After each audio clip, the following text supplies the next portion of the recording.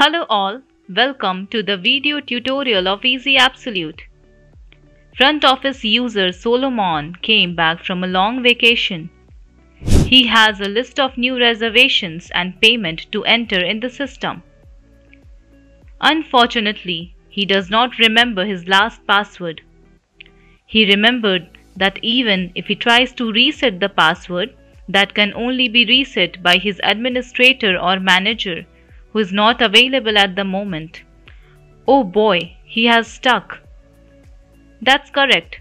This is how you must have felt if you have experienced such scenario. But not anymore. Resetting password based on user's email is available now. Let's see how it works. We can now add a user's email while creating new users, which can be used to reset the password from the login page. Basically, users just need to supply three things: username, hotel code, and the correct email address. That's it.